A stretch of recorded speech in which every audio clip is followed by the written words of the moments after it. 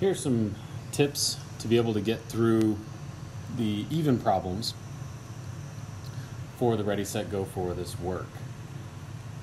For the first set, we're talking about the distributive property, which means that when we have something outside of a parentheses, we're going to distribute it to everything inside the parentheses. So if I have this, I'm going to multiply whatever's outside the parentheses into every term inside the parentheses. So let's go ahead and do that. For number 2, we'll take a negative 12 and distribute it to both the 5x and the minus 4. Negative 12 times 5x times negative 12, or minus 12 times negative 4. So negative 12 times 5 is negative 60. The x stays with the term. And here, a negative 12 times a negative 4, negative times negative is a positive, so I should get a positive 48. Something to keep in mind here is because these are different terms, we cannot combine them. We have an x in one term and no x in another term, so our final here is negative 60x plus 48. For number 4, we're taking 9x and distributing it in. So 9x times 6x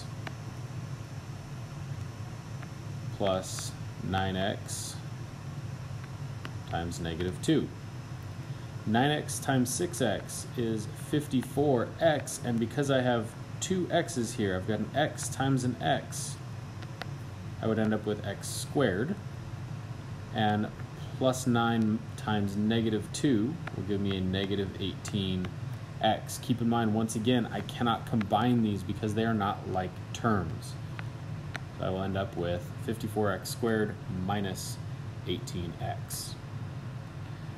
The next one, number 6, looks challenging, but we can manipulate this a little bit. So one way of doing it, just one way, is to distribute this dividing by 5 in right away. So I'm going to take that dividing by 5 to both terms. Keep the 4a outside the parentheses, so 10 divided by 5 is 2, and the a follows. Negative 25 divided by 5 is negative 5, and the b follows. Then we distribute the 4a into both terms. So 4a times 2a plus 4a times negative 5b.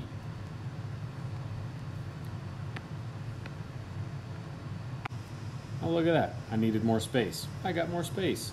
So 4a times 2a would be 8a, and I'm taking 2a's, multiplying it together, so a squared, plus 4 times 5 is 20, and a times b will just become ab.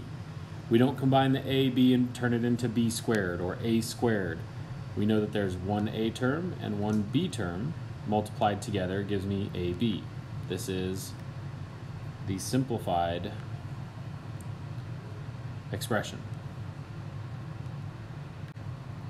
For number 8, you are looking to see, do I have a linear, exponential, or some new kind of function? So what we'll look at here is we're going to look at common differences. So if you look here, 64 to 128, the difference there is 64. The difference here is 128. The difference here is 256, and the difference here is 512. So the difference between those two consecutive terms are not the same, therefore we know that it is not a linear function. What this will end up being is it will be an exponential function because we are doubling it every time. We know that we are taking it to a square each time, or multiplying it by another version of the base each time. And the tricky part is going to be figuring out what that base is. So something else that you can do is you can work backwards, and you can divide this by 2, and you can say, well, 64 divided by 2 is 32, and then 16, and then 8, and then 4, and then 2. So we know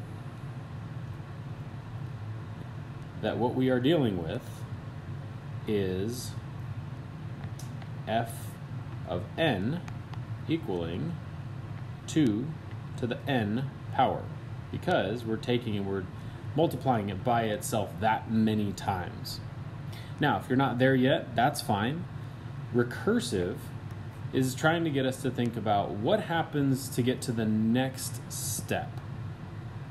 So if you're looking at going the other way, so going from 6 to 7, 7 to 8, 8 to 9, 9 to 10, and so on, thinking about what do I have to do to the previous term to get that term? Well, going from 64 to 128, I double it. 128 to 256, I double it. 256 to 512, double it. 512 to 1024, double it. So you can say that f of 6 equals 64, and we're going to say that f of n equals the previous term, so n minus 1, times 2. Pretty tricky right now. That's why we're going through this. But if I were to take a look at one more that might be a little bit easier for us to see, we have 11 to 13, 2, 2, 2, and 2. So we can see that we are adding 2 each time. Okay. Interesting. So we know that this is going to be a linear function. The hard part now is figuring out what the explicit equation is going to be. What is that formula? If I plug in any number, it's going to be the definition. The function is going to be defined at that point. So we can say that in this case, I know that I'm going to be a common difference of 2 each time. So I'm trying to look at multiplying by 2 somewhere in there. And if I take 2 times 10, I get 20. I need 19. If I take 2 times 9, I get 18, but I should get 17. If I take 2 times 8, hopefully you're seeing what's happening here. I multiply these by 2, and then I'm off by 1. So I could say f of n equals 2n minus 1. For the recursive equation, f of 6 equals 11, and f of n is going to be the previous term plus 2, because what we were doing up here, we were taking the previous term, adding 2, and getting the next term. Again, not something we've spent any time on in detail, but something to start getting the wheels going a little bit. For number 12, we are looking at finding the rate of change. So what we are looking at here really is, it used to be something we called slope, but rate of change really is more specific. We want to be able to talk about how fast is something changing vertically as opposed to horizontally, or the y value as opposed to the x value, or a number of different ways of doing this, output to input. So number 12, you can look at, I see that it is at 0, 1, and it goes down and it hits over here. So I know that it goes down 1, 2, 3 spaces.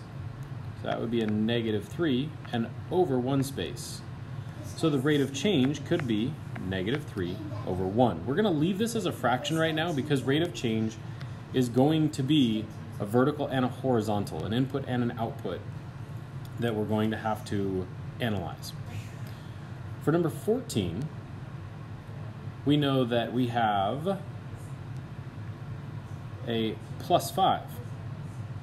So this plus 5 means that every time I'm going to the next step, I'm adding 5, which means that my rate of change is that every 5, we're going and doing something new.